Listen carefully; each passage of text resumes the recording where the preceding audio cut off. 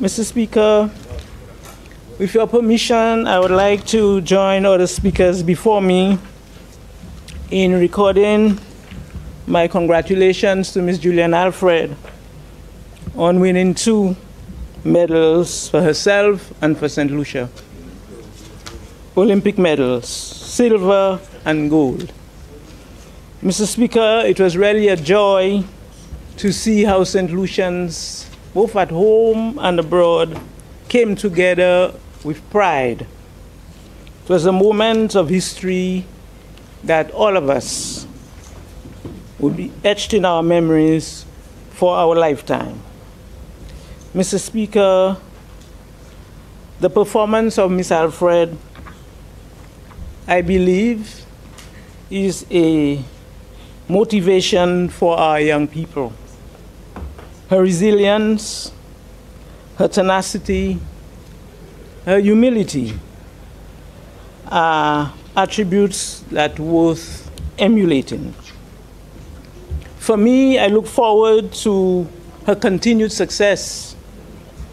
And more than anything else, I look forward to the success of our other Olympian hopefuls. Mr. Speaker, I beg to present for first reading a bill shortly entitled Co-operative Societies. Co-operative societies.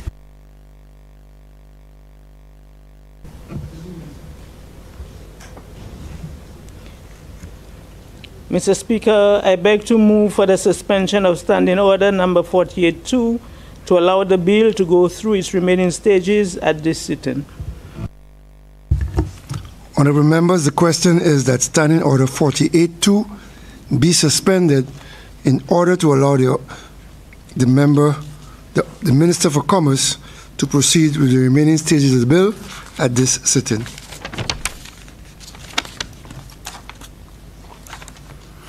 I now put the question. As many as that opinion say aye. Aye. As many as of a contrary opinion say no. I think the ayes have it. The ayes have it. Leave is granted. Please proceed, Minister. Mr. Speaker, I beg to present for second reading a bill shortly entitled Co-operative Societies. Mr. Speaker, I am aware that I am standing between this Honourable House and cricket. The former takes priority. I understand that, Mr. Speaker. Mr. Speaker, the bill for consideration is a cooperative societies bill, and the purpose of the bill is to make new provisions with respect to the registration, supervision, regulation, governance, operation, and management of the cooperative society. Mr. Speaker, this new cooperative societies bill has been in the works for some 11 years. And Mr. Speaker, it is the practice of my government, the characteristic of my government, to adopt a consultative approach when we present and work on matters impacting the people of St. Lucia. As such, Mr. Speaker, various versions of the bill were sent to key stakeholders over the past 2 years in particular for their comments. And I want to report today that the comments were incorporated when we first presented this bill almost a year to the date. On 12 September 2023, this bill was tabled in this Honourable House. Mr. Speaker, the bill is a huge one with some 322 clauses under 15 parts, Mr. Speaker. Mr. Speaker, subsequent to the first reading, my ministry, in collaboration with the Attorney General's chambers and the Financial Services Regulatory Authority, facilitated meetings with stakeholders, including the St. Lucia Cooperative League, the SDA Cooperative in particular, to discuss concerns and recommendations. And I stand here today to present a bill that is of interest to all the people of St. Lucia.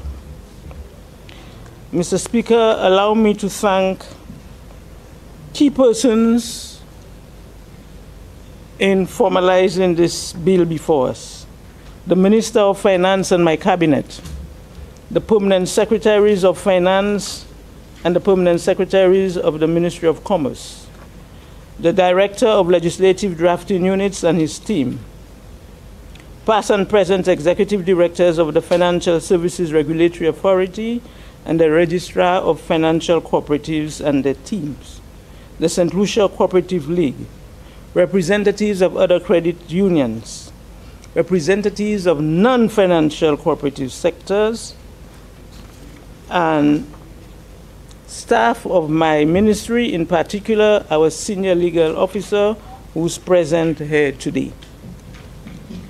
Mr. Speaker, this bill before us, when passed, would replace the Cooperative Societies Act, which is currently in force and which was enacted in 1999 as Act number 28 of 1999.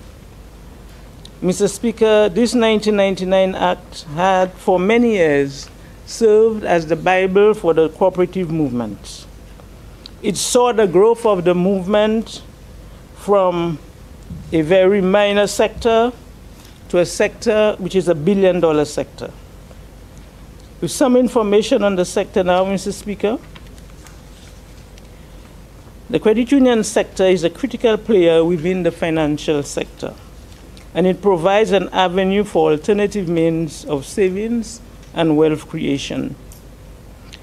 As at December 2023, we had some 16 credit unions here in St. Lucia with 1 credit union league. Mr. Speaker, the growth of the sector from 2013, total assets of just over 552 million to the assets now at 1.6 billion, a growth of 199%. While, Mr. Speaker, during that period, loans has moved from 439 million to $1.176 billion, an increase of 168%. Mr. Speaker, at the passing of the 1999 Act and prior to this enactment, all cooperatives were treated equally, with non-financial and financial cooperatives being administered under a single registrar and regulated by the Department of Cooperatives. Mr. Speaker, you and others in this room may recall the 2008 global financial crisis. In June of that year, Mr. Speaker, the Eastern Caribbean Central Bank Monetary Council insisted that the Caribbean Conference of Credit Unions, with urgency, develop a draft model cooperative societies bill to be finalized by the ECCB by that year, 2008.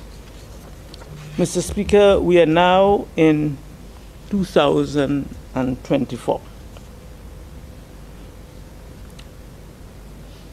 The aim of this proposed bill, as I want to especially focus on, is the enhancement and sustainability of credit unions by improving requirements relating to licensing and reporting, creating practical criteria, and strengthening implementation of the legislation.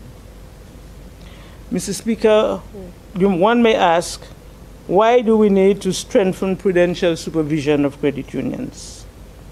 As with that of banks, the main reason is to protect the savings of members and to maintain the sustainability of the financial system. Mr. Speaker, in 2008, America's financial and economic structure caught a cold, and by 2009, our region started to sneeze.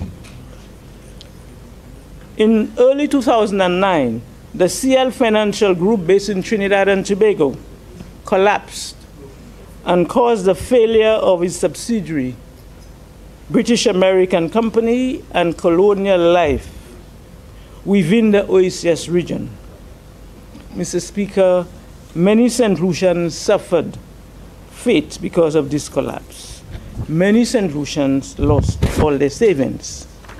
And Mr. Speaker, I must say the member for Beaufort South would be able to provide even additional information on this time and what happened here. Mr. Speaker, these concerns of the vulnerability of national and regional financial sector was not limited to credit union movement. As a result, St. Lucia in 2011 created by enactment the Financial Services Regulatory Authority, what we call the FSRA. Recognizing the need for additional regulatory scrutiny for credit union sector, the Co-operative Act was amended to recognize the FSRA as the registrar of financial cooperatives. And that's a sector we call credit unions.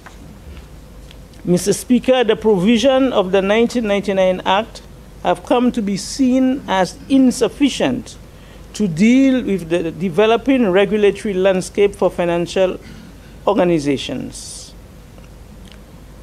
Mr. Speaker, the increased interest in the vulnerability of the sector and perception of inadequate corporate governance and international standards within the sector have necessitated the introduction of increased checks and balances within the cooperative sector.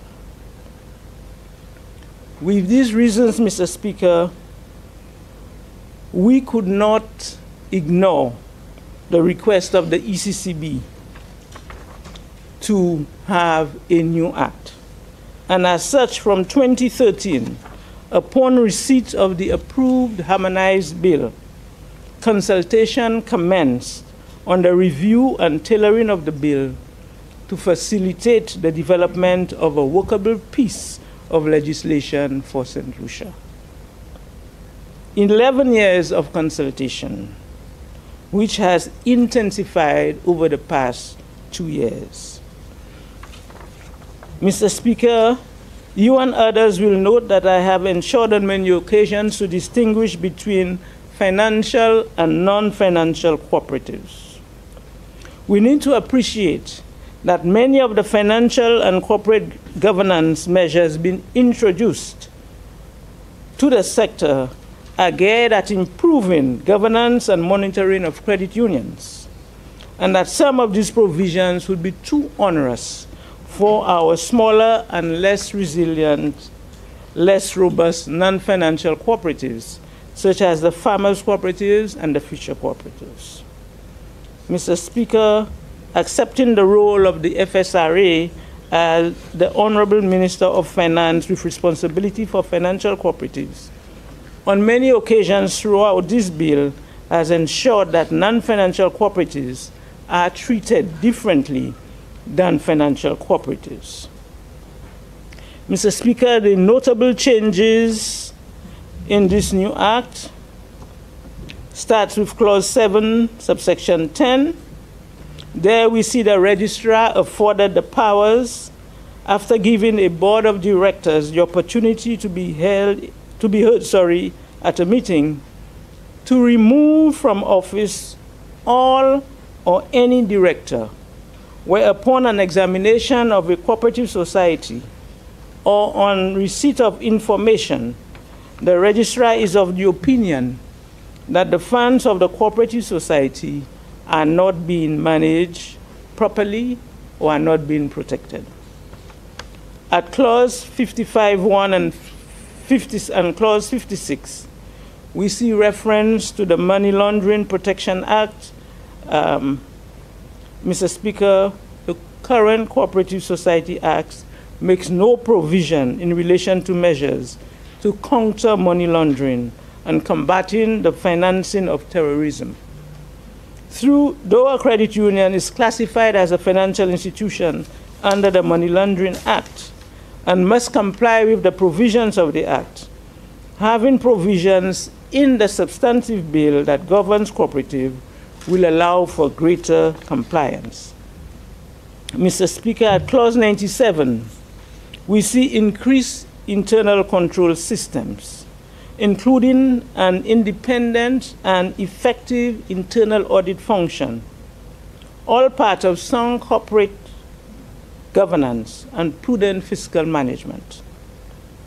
At clauses 108, 109, and 110, we see the registrar being afforded the authority to conduct due diligence inquiries on the nominated members to ensure that persons elected to the board of directors and various committees are of fit and proper character.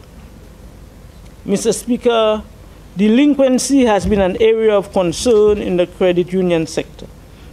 Clause 168 allows the registrar to issue guidance to ensure credit unions make adequate provision.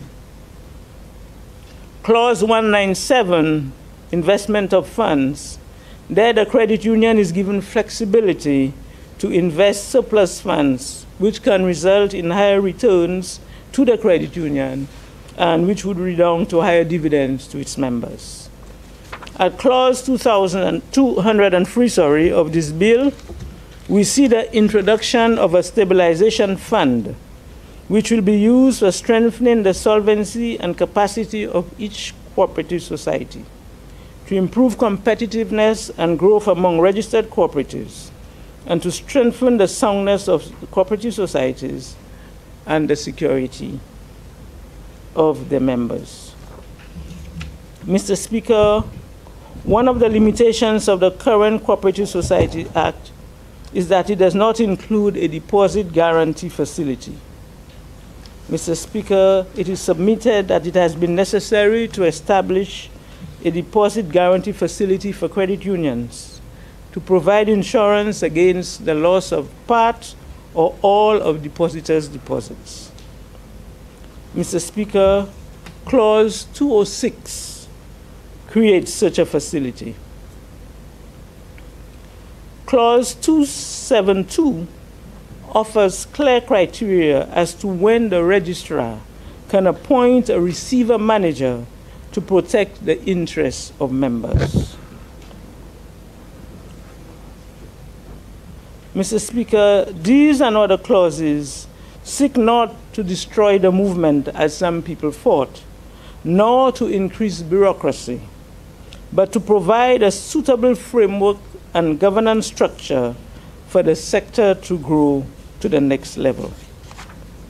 Mr. Speaker, with the enactment of the harmonized bill last year in Anguilla, St. Lucia now stands as the last and lone state yet to enact a version of this harmonized framework. Mr. Speaker, we cannot delay compliance with regional and international standards any longer.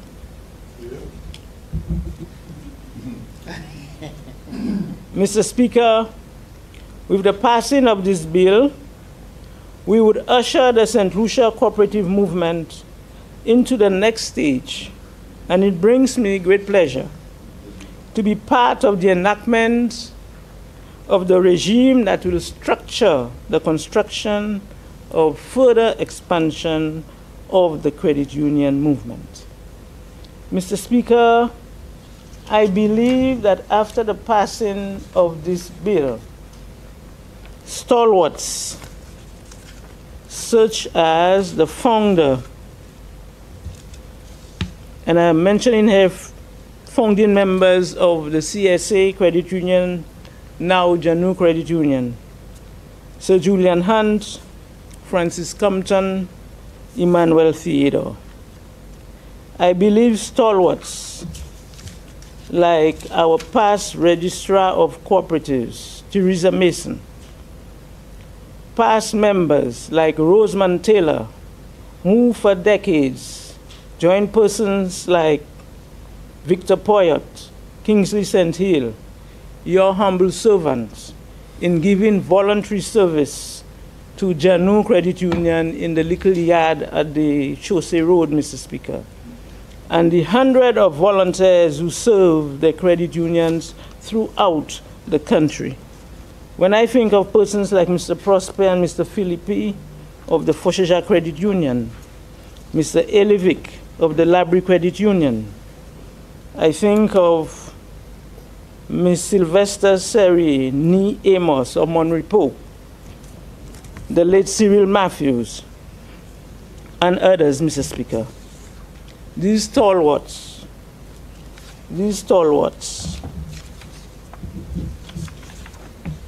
would have their concerns that the credit union movement is shifting.